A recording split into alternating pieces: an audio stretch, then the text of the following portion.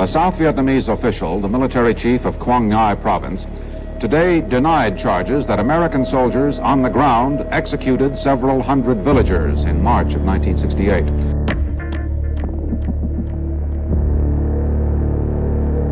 Charlie Company had swept through the village and allegedly massacred everybody in the village. We know that we're going into something big and we're going to deal with them. They became increasingly brutal. We were a unit that was full of anger, frustration. We wanted contact. We wanted to fight the enemy.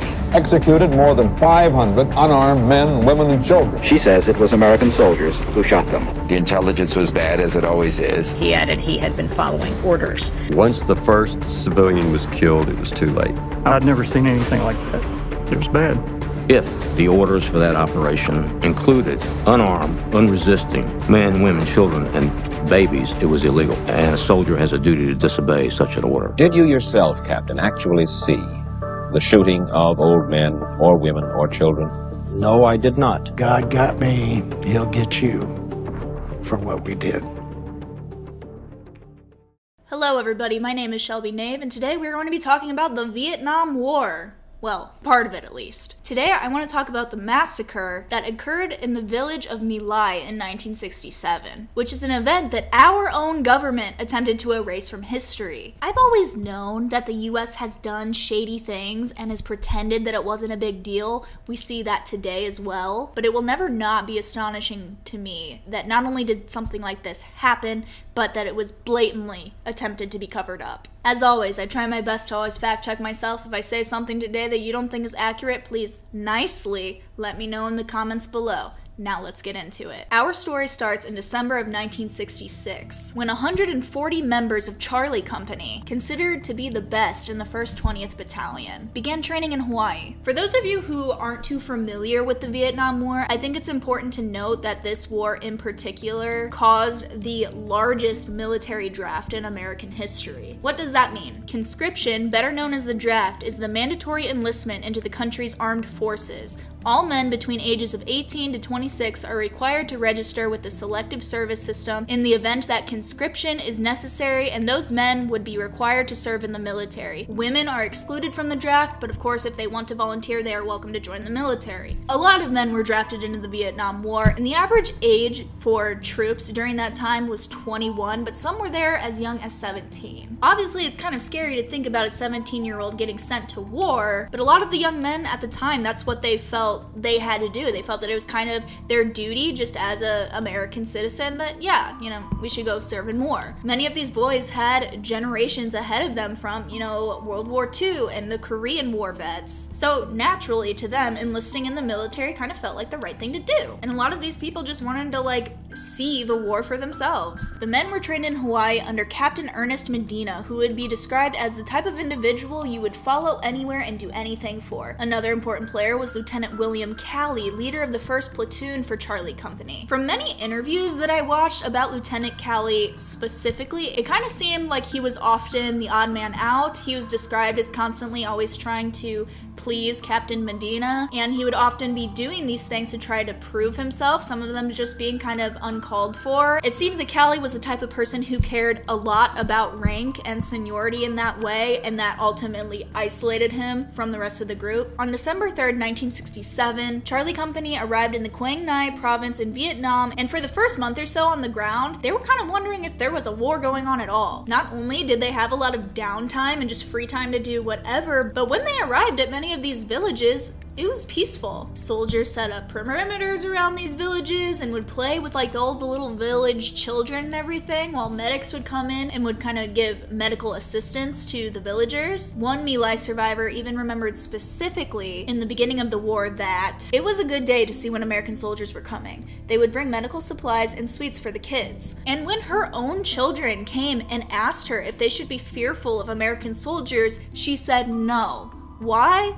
Because Americans don't kill civilians. 2 months after arriving in Vietnam, Charlie Company was detailed to Task Force Barker with the task of breaking the infrastructure of the Viet Cong in the central plain of the Quang Ngai province. I think it's also a little important to note that the Quang Ngai province kind of had a history of hating any sort of foreign powers coming into their land. It didn't matter who you were. Therefore, large areas of the Quang Ngai province were considered pre-fire zones, meaning these zones were under near constant attack and constant bombings. As Charlie Company came closer and closer to the area nicknamed Pinkville, things started to get a little out of hand. It was nicknamed Pinkville because on military maps the area was highlighted in like a shimmery pink color, so naturally it was nicknamed to Pinkville, and this was the area where the increase of casualties started happening. The Vietnam War was the war that was known for guerrilla warfare. Sure, guerrilla warfare had been used in wars in the past, but the Vietnam War kind of took it to a whole new level. Like, the warfare was ruthless, it was harsh, it had no rule book, pretty much the most intense form of warfare there could be. Landmines, snipers, and booby traps pretty much had all of the men in Charlie Company living in constant fear, and men were just starting to drop like flies. When it came to things like snipers and booby traps, it was almost just like spinning the roulette wheel. Nobody was safe, and your survival was kind of just up to chance. It was a roll of the dice. Just being on the ground was a threat. The choice of where to put your feet could be life or death. This went on for several weeks, and with more and more casualties, all of the members of Charlie Company started to become more and more frustrated because they were losing men, but to these like traps, like to these booby traps, and of course there's no way to like fight back from that. You can't fight a landmine, you can't fight a sniper. But it got even worse one day when 2 different platoons in Charlie Company entered 2 different minefields almost simultaneously.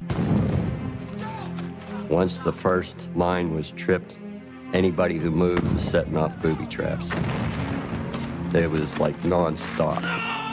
Somebody would go to try to help somebody trip the booby trap, they would hit a booby trap, they'd get blown up. We were there for each other, and that was the problem. Somebody got hurt, you went to help. You didn't care about the other mines, you went to help somebody. This was one of the most devastating times for Charlie Company. I couldn't even begin to imagine how broken these men probably felt. Men that have already experienced so much loss, brutal, merciless loss, and are somehow still left standing. One veteran described it as just having this wound that continued to get deeper and deeper every time they lost another man, and it just would never go away. When I think about not even just men, but boys, 17 to 21-year-old boys who are afraid to even just walk the ground, living in miserable conditions and losing their brothers who have become their family. Is it really that surprising that they started to hate? I mean, all they really had out there was each other, and that's a bond that literally only them will understand. And like I said, it's gotta be so frustrating. You can't make a booby trap pay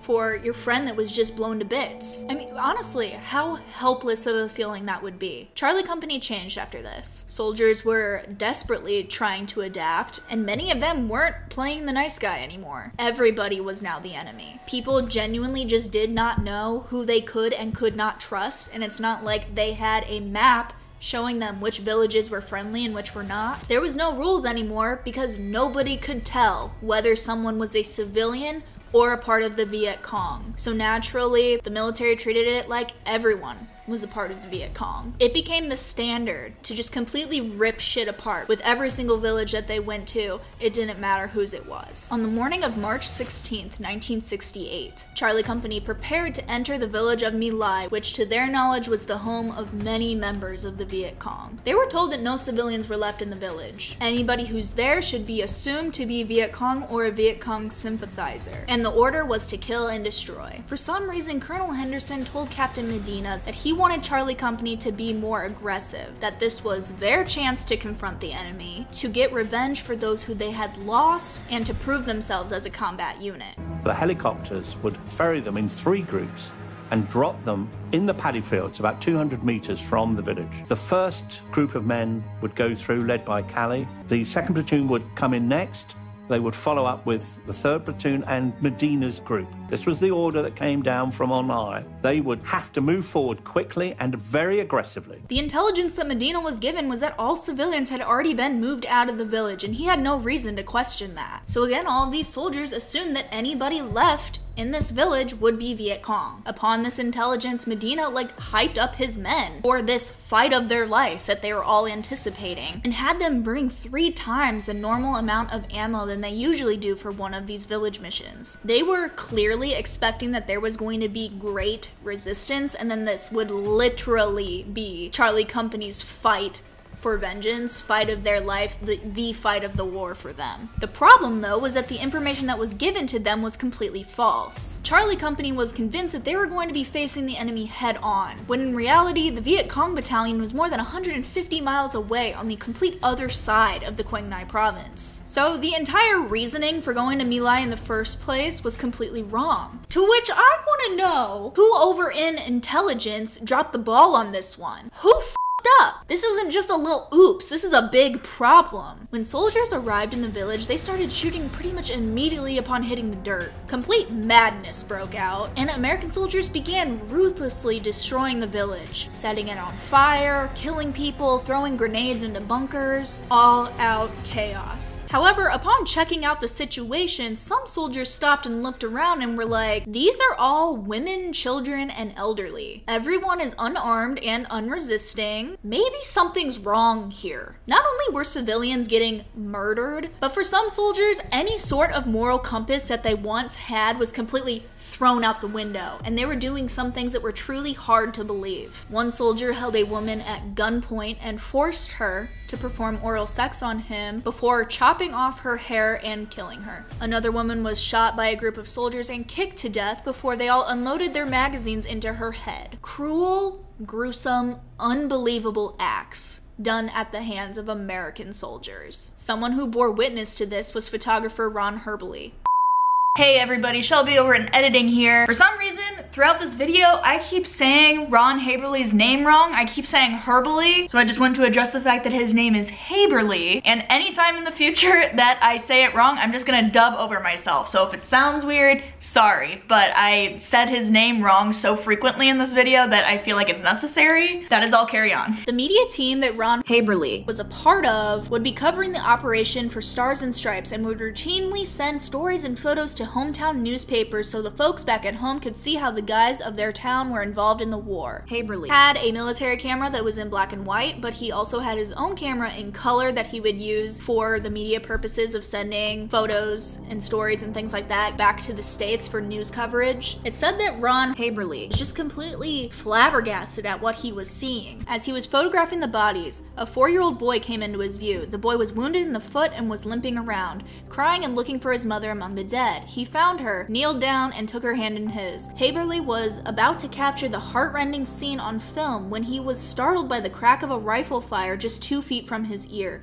The fatal shot flipped the boy, knocking him in the middle of the group of bodies. Haberly turned and looked into the cold, dark eyes of a soldier who just fired. He seemed to be 18 or 19 years old. He cocked his head to the side slightly in a questioning gesture to ask why. The soldier looked back at him with a blank stare, with the face devoid of any thought or feeling before turning and walking away. Haberly was on the verge of tears as the soldiers stepped over the bodies and continued on down the road, seemingly unaffected by what just happened. There's another part of his story specifically where a bunch of soldiers had rounded up a group of pretty much just women and children, and when he came walking by, another soldier saw him and was just like, hey, the camera guy's here. So all soldiers just kind of like backed off a little bit. Ron snapped a picture of these people, thinking at the time that they were just going to be questioned or just kind of held for the time being, but right after he snapped the picture of them and started walking away, he heard a whole bunch of soldiers just completely open fire on all of them. Medina had pretty much no interest in knowing what was actually going on, and that was a huge problem because it resulted in a major loss of discipline. Soldiers look to their officers because that's what they've been trained to do. So when positions of power start behaving badly, then all discipline falls apart. Most of these soldiers are so just traumatized by not knowing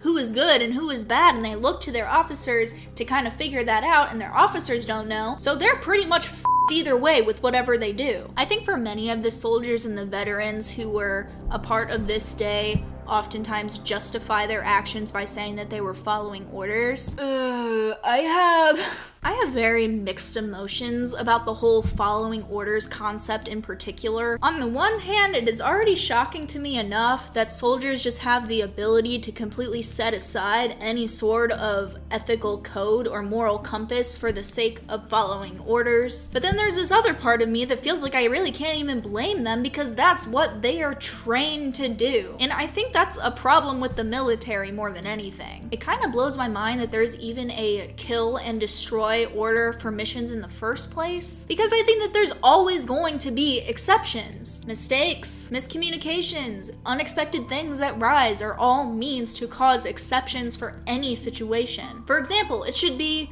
kill and destroy, unless it's an unarmed civilian. Maybe we shouldn't butcher the unresisting children and elderly. Not even just because we're Americans who allegedly protect the innocent, but because they are a human being, and this is inhumane. I know I'm really working myself up about this, and I wasn't there. I don't know what it's like to be in the military, okay? I get it, I know that. However, whether these soldiers are just mercilessly killing people or just following orders, both are a pretty big issue in my eyes. I understand that there has to be some sort of discipline in the military. It wouldn't work otherwise, but this is borderline brainwash. In an effort to bring a little bit of optimism back to your day, it is important to know that not all troops participated in this massacre. Warrant officer and Army helicopter pilot Hugh Thompson and his Hiller OH-23 Raven crew, Larry Colburn and Glenn Andreatta, were assigned to Task Force Barker with the responsibility to fly over the jungle and draw enemy fire, giving the attack helicopters a chance to eliminate the enemy. At first, Thompson and his men really did think that they were helping out the men on the ground, but they soon came to realize that there was no returning enemy fire. They could see people running away from the area that they thought civilians were getting moved out of. However, when they circled back, those same people were either dying or already dead, just laying in the road. Of course, at this point, Thompson and his crew is just like, what the f is going on here? Something really doesn't seem right. So they just stayed at a hover for a while and just kind of watched what was happening. They saw a captain approach a woman in the street who was still alive with a chest wound, and they watched him kick her, then step back and shoot her to death. They found out later that this was Captain Medina who did this. But not only that, many of the soldiers were herding all of the civilians towards this large drainage ditch on the east side of the village where Lieutenant Callie's platoon was. This is where Thompson actually got out of his helicopter and was just like, hey guys, these are civilians, like we're supposed to be helping them. To the response that he received from a sergeant named David Mitchell was, yeah, we'll help them out of their misery. This was really hard for Thompson to believe was even happening. In a documentary I watched, someone said that he was thinking of just like any possible reasoning that they would be doing this and that they would deserve the benefit of the doubt. But when he got back to his helicopter and took off, they all could hear the firing of automatic weapons, and Lieutenant Callie gave the order to shoot all of these people, and they fell into this drainage ditch. Nazis do shit like that. I thought we were Americans. It's hard for me to even fathom someone being so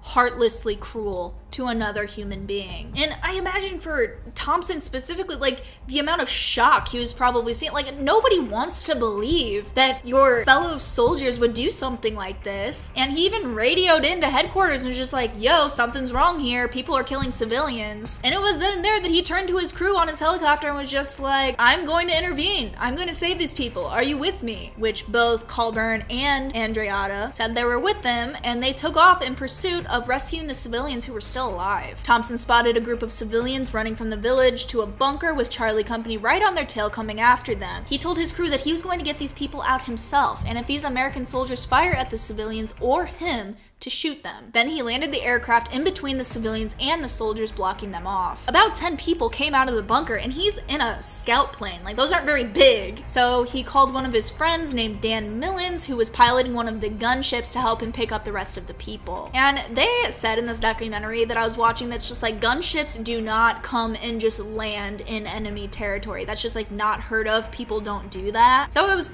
kind of a big deal that not only he, came to help out Thompson, but just that, I guess it's just another disobeying of orders. But they did it to get those people out. It wasn't just Thompson and his men that were wanting to do something about this. There was plenty of men on the ground who just refused to kill these people in a ditch. And sometimes it honestly became really hard to say those who just refused and those who carried out orders because if they didn't, they ran the risk of getting shot themselves. A lot of people talk about My Lai and they say, well, yeah, but you can't follow an illegal order. Trust me, there is no such thing. Not in the military. If I go into a combat situation, I tell them, no, I'm not going to do that. They put me up against the wall and shoot me. You teach him to be a soldier. You train him to kill. You train him to follow orders. You express to him the importance of following orders, and you train him to kill. True, we kill our enemies, but there comes a point in time at which you don't kill your enemy. He's entitled to be treated humanely. Callie specifically threatened to shoot one of his own men for disobeying an order. And I think that also goes into the whole thing that the whole following orders thing can be so f***ed up sometimes. Because not only do you have people who do just mentally shut off and do what they're told to do, but you also have people who are stopped by their own personal morals and like, hey, I don't want to be a part of this, this isn't right, who have their officers and their superiors threatening to kill them if they don't do as they're told. Sometimes it's hard for me to put blame on just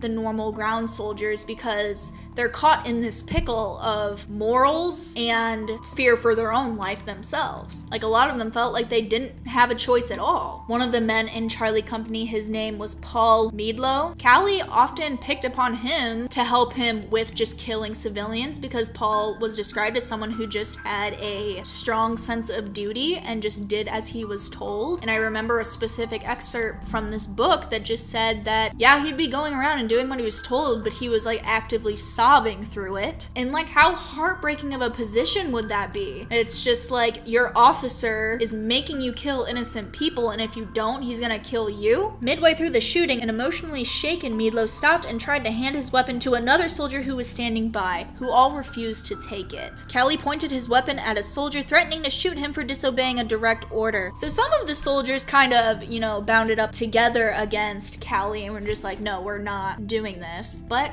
some of them felt they had to. And Callie took Meadlow as the point man. They just barely got out of sight, and Meadlow stepped on a mine, blew his foot off. And when they were medevacing him out, the last thing he yelled at Callie was, "God got me, he'll get you," for what we did.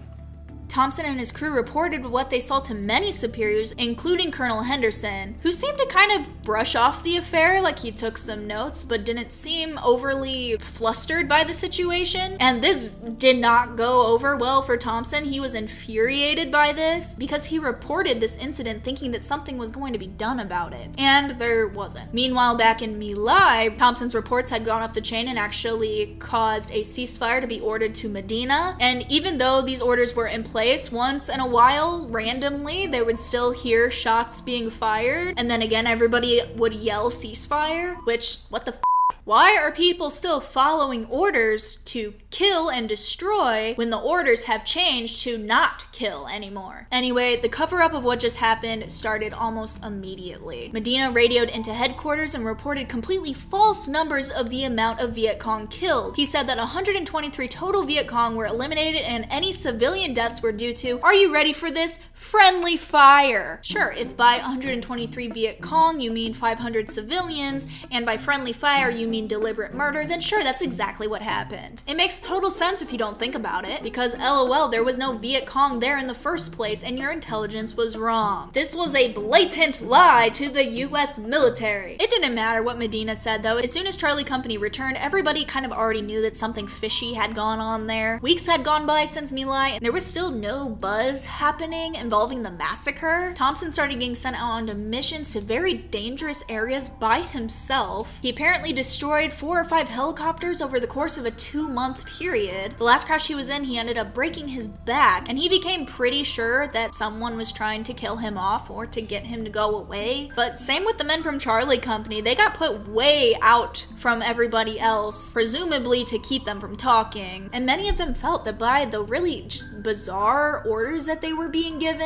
the horrible living conditions they were in, and the isolation was the military trying to get them to not come home from the war. For Thompson specifically, after breaking his back, he got sent back to the United States where he received no debriefing, no readjustment counseling, no advice on dealing with the growing number of his own countrymen who were adamantly opposed to any US involvement in the Vietnam War. But also too, he was just kind of like, why isn't anybody talking about this massacre? Why have there been no arrests? Why has nothing been done about this? Another person concerned with the coverage or lack thereof of the My Lai massacre was Ron Rittenhour. He had befriended many members of Charlie Company, and I think just over time gathered a pretty good understanding of what happened that day in My Lai, and he wrote a letter to many powerful people in the government, and it kind of shook Washington for a bit. But not only that, on November 20th, on page 1 and page 4 of the Cleveland Plain Dealer, photographic evidence of the My Lai massacre was presented to the public for the first time. The stunning, almost unbelievable pictures taken by Army photographer Ron Haberle showed women, children, and old men who had been gunned down by U.S. soldiers. What Rittenhour's letter had done quietly, Haberle's photographs did in a loud and disturbing manner. With Rittenhour's letter, Thompson's eyewitness account, and Haberle's photos being released to the public, Inspector General William Wilson knew that the first investigation of this was probably a cover-up. Wilson now knew without a doubt that something dark and evil had occurred in My Lai, just as Rittenhour had written. He likewise figured with certainty that the Army's first investigation of the incident was no investigation at all, but rather part of a sinister plot to cover up war crimes committed against the very people whom American soldiers were in Vietnam to protect. Colonel Wilson reported his findings to the Secretary of the Army, Stanley Resser,